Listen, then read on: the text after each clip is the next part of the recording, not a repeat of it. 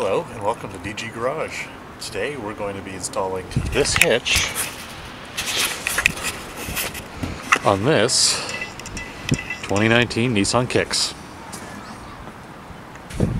Alright, we're going to jump right in here and go over what needs to come out first before we can even start getting this thing in. We got to get rid of the emissions canister here. We have to unhook the exhaust line bracket for the muffler. And we have to remove this heat shield here, as it is apparently going to need to be trimmed. So let's get started on that. Okay, so the instructions for this kit, which is, by the way, is a Curt 11563, say that the evap canister bolt is a 10 and you only need to remove one to get it out. Although that's a lie, this is actually a 12.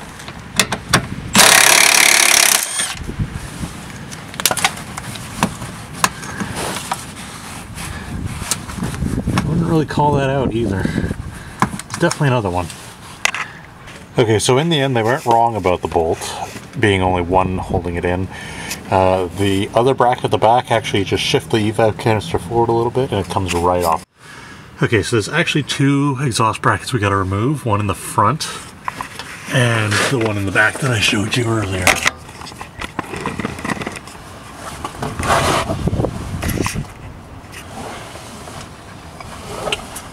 So we're going to give a little shot of lubricant in each.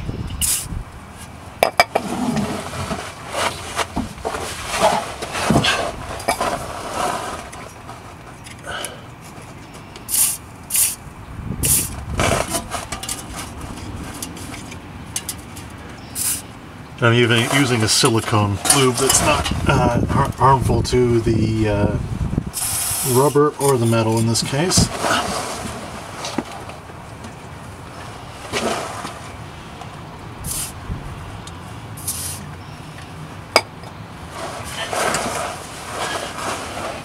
Now we can try to work these out.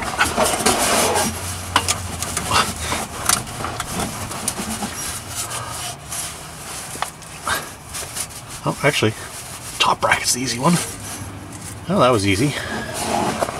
Alright, let's see about this one.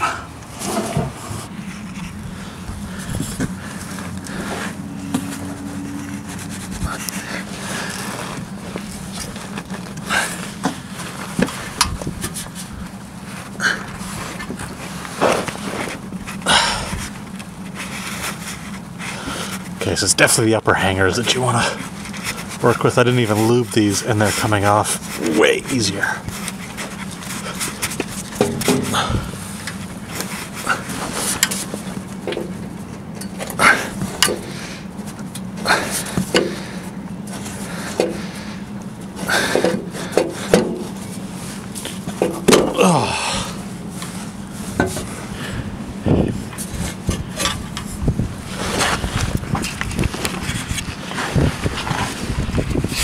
There we go, we now have one low-hanging exhaust.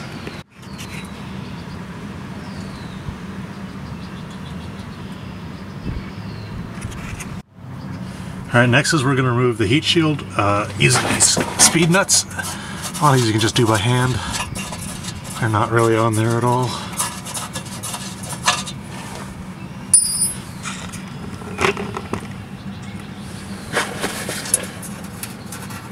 Oh, I was wrong. Not that side. What about this one?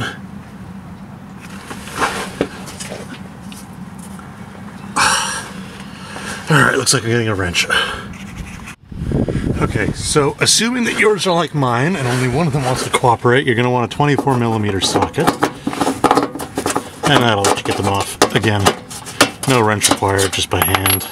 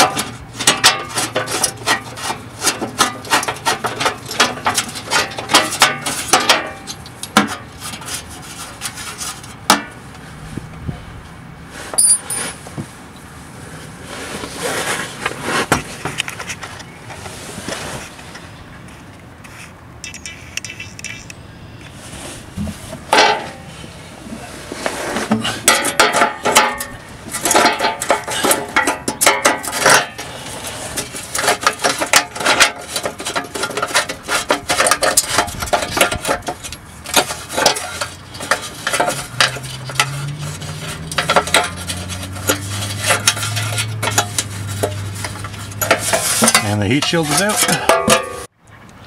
Okay, so the next step, once you have the heat shield out, is to cut a 10-inch by 2.5-inch cutout into the heat shield in this position. The image in the included instructions is awful. I actually had to go online and quickly download the color version so I could actually see, because trust me, you can't tell what way to orient it when it's like that. So I got my angle grinder with a cutoff disc in it. Should make quick work of this.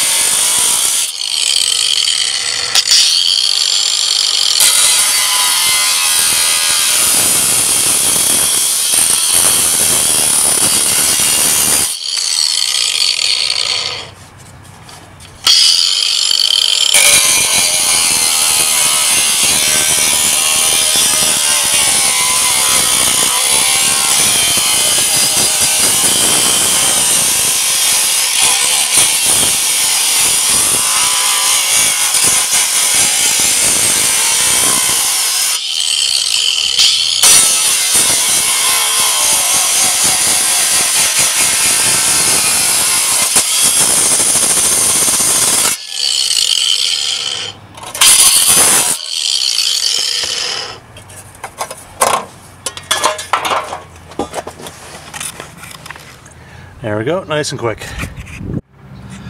Alright, so I'm going to quickly go over what's next and show you where the mounting holes are. So on the driver's side of the vehicle, the mounting holes are to the right and left of the bracket for the evap canister. This one we don't need to do anything to, however this one is the one where we're going to be feeding everything through. So we need to make some modifications to this, and according to the instructions that is to widen it in this direction. So take a bunch off here, take a bunch off here, and make a total 1-inch width oblong hole. Much the same story over here. This is your rearmost mounting hole here, and that's the one we got to modify. So we're gonna bust out the die grinder and start making changes.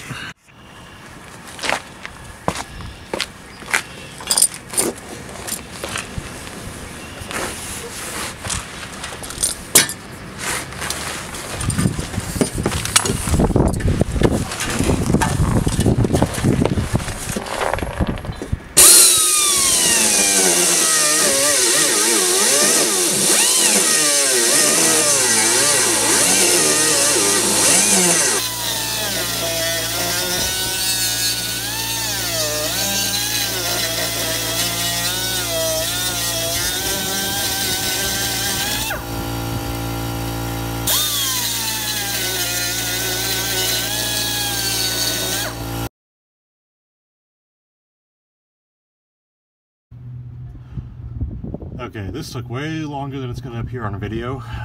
There's no point wasting all that memory card space on me working away at this. Turns out, looking at the instruction sheet, as far as I can tell, is actually more you wanted to enlarge it front to back. And they didn't really talk about at all about enlarging the width of it, but I could not find any way that going further forward to back was going to get me any closer to being able to do this, which is essentially being able to poke this bolt up into that spot where we're going to use a fish wire to pull it through here and up into this side. Now, along with that also comes a spacer, which itself fit much earlier. That's going to be pretty easy, I think, overall. But we're going to see if we can fish everything through now on this side. And then if that works, I'm going to do the same on the other side. I'm not going to bother putting that on video because it's just boring and tedious, and I know I'm going to be cursing a lot with that evap canister right there. Alright, so depending on how good a job I did on enlarging that hole, this could either be really easy or really difficult. So, you know, I go in through the front hole, the rearmost hole first with the fish wire. Feel around for where it is there. Got it. There we go. So we're going to throw on the brace, and we're going to thread a bolt into the fish wire.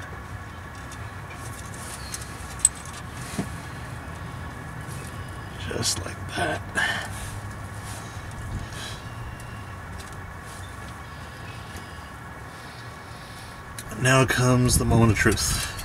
I'm going to shove that guy in there first.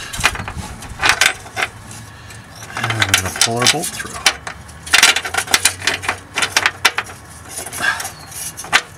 Oh, it's in.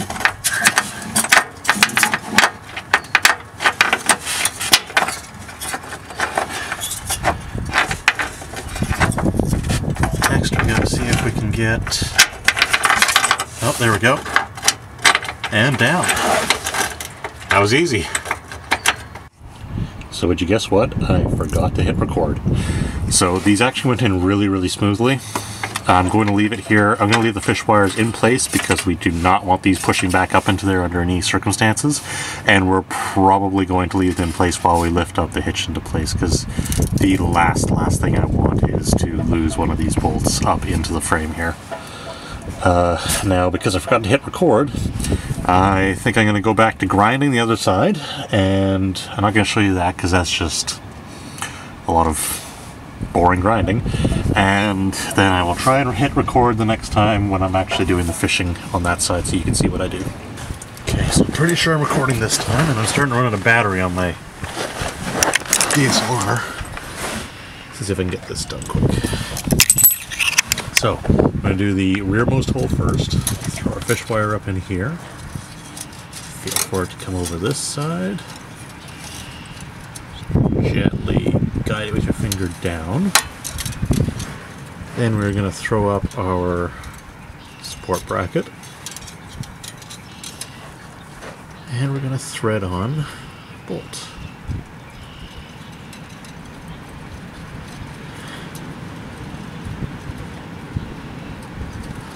And we're just going to pop that support bracket into the frame.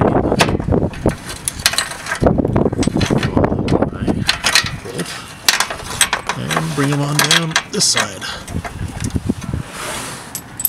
Then for the other side, we're going to do sort of a reverse. We're going to throw on our support bracket, thread in our bolt.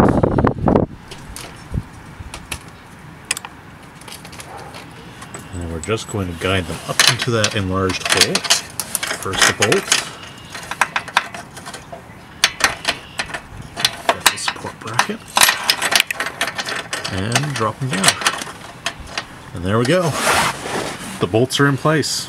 Alright, so my SLR ran out of juice, so if the rest of this footage is not as great, that's why. So according to the instructions, the next step is to reinstall the heat shield. So we're going to get that in place.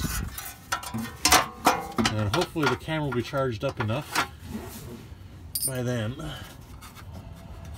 to show how I'm going to throw the hitch in here.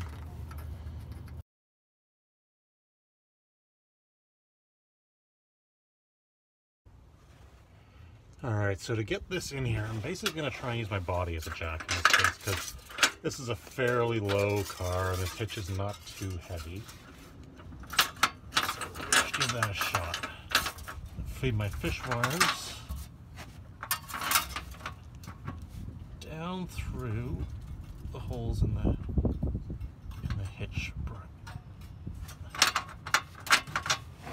Same over here. Don't think you guys can see on this side, but it's cramped under here.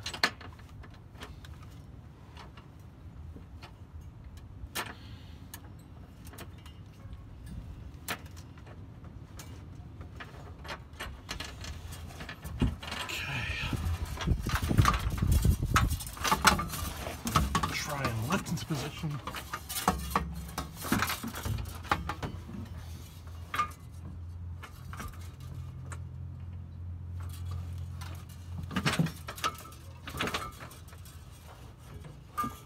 Now that's fun. I don't see how on earth you can keep the heat shield and the hitch. This just seems ridiculous. Yeah, there's literally no way that's gonna work.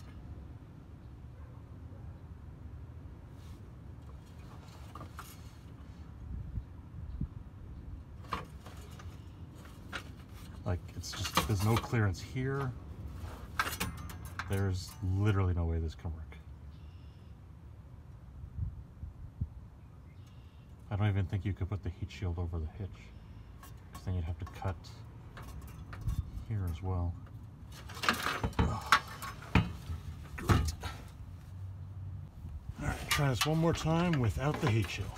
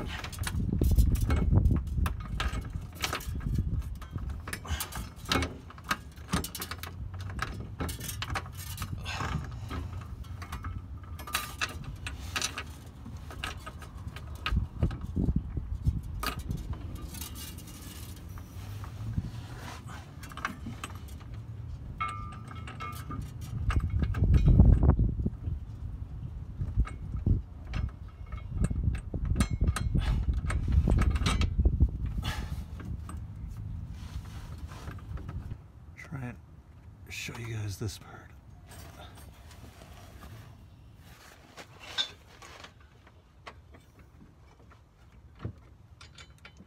See, now because I got the fish wires in place still, I can actually get these on and not have to worry about accidentally pushing the other ones up, which is a huge advantage right now. Because this one I almost pushed back in. Just rip that off. Really getting the core workout here. Like I'm basically doing a plank and using my stomach to hold this thing up at the moment.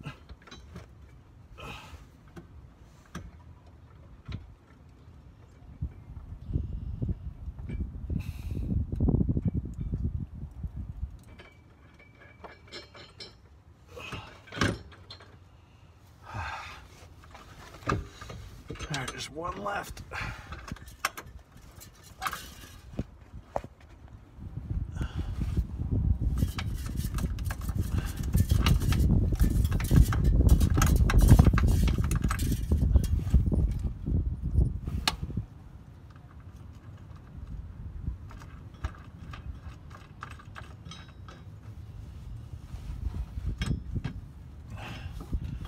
Alright, and it's fully supported now. We just got to get a torque wrench and tighten these up. So before I get out of here, I just want to highlight quickly how bad this is, that the clearances are that you simply can't get this heat shield back in. Like, it's not happening.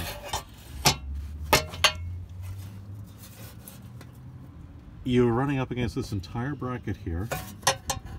There is zero way with this sweeping curve design here,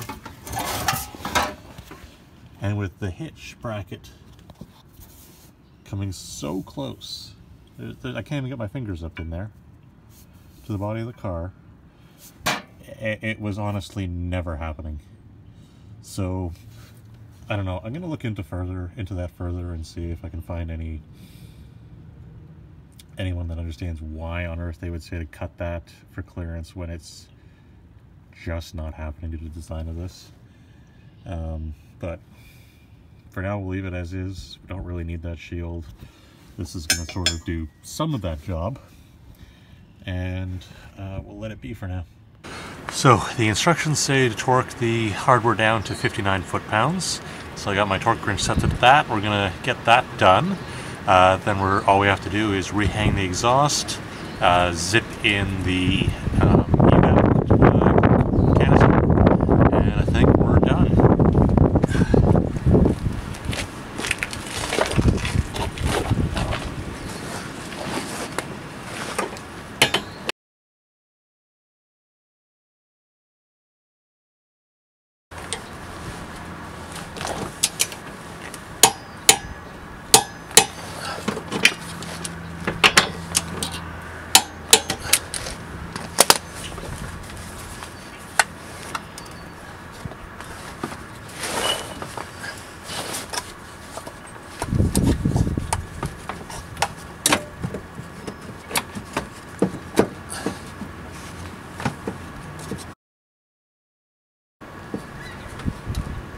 I swear this just keeps getting better. The hitch causes a clearance issue with the evap canister.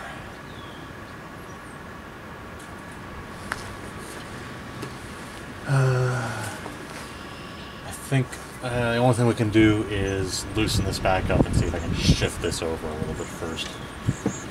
Unfortunately.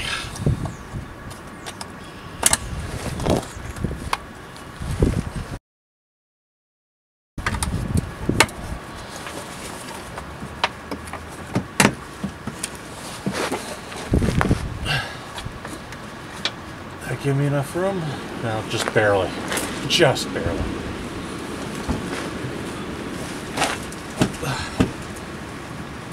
I might be able to get it. Let's hope for the best.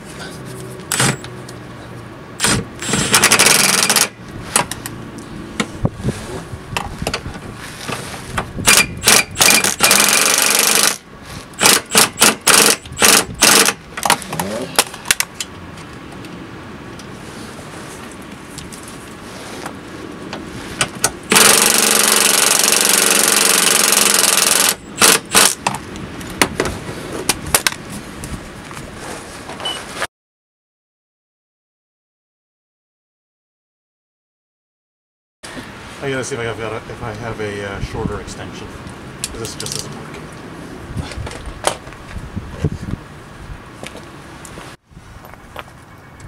All right, found one that might work.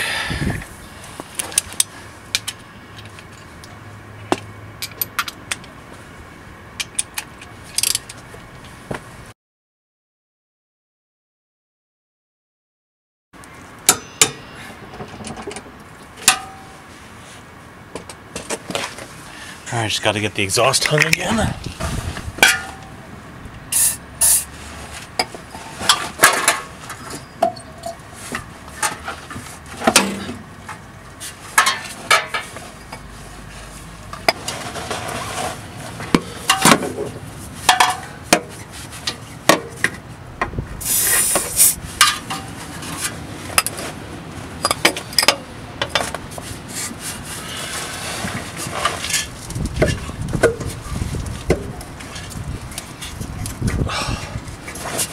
Alright, so there we have it. Exhaust is back in place, evap is back in place, and we have a fully installed hitch on this 2019 Nissan Kicks. Now, I'll apologize for all the wind probably in the video. It's a really windy day out here today, and I do not have a proper microphone yet. But it looks like a pretty nice install. I'm pretty happy with it. I think, as I said in the beginning of the video, mostly going to be using this for a bike rack and towing a small 4x6 trailer. Probably never going to get much over 1,000 pounds. The Kicks doesn't really have a tow rating, but that's really just because no one wants to tow rate cars this small. But in Europe, I mean, compacts and subcompacts tow light trailers all the time, so I'm not really worried about this one. One fun little problem, though, I did find was that the drawbar, which I had installed in the rise position for my Volt, can't actually, in the rise position, go all the way in place to lock it. So I'm going to have to convert that to a drop, and I'm hoping that works out with the height of my trailer. But other than that, so I hope you guys enjoyed that video. I hope you found it useful in terms of learning how to install a hitch on a 2019 Nissan Kicks. Whether or not you have a Kicks or not, this is still pretty relevant to most vehicles. The install techniques are pretty much all identical. But like, share, subscribe, and I'll see you in the next video. Oh, so sorry, I forgot one thing, and you're probably thinking you need trailer wiring to actually be able to pull a trailer, and that is correct, but that is not here yet. That should be arriving maybe Monday, Tuesday. I'll probably put it in a separate video, that installation, because that's just another nightmare of stripping apart different parts of the car to do, but we'll get to that one later. See you guys.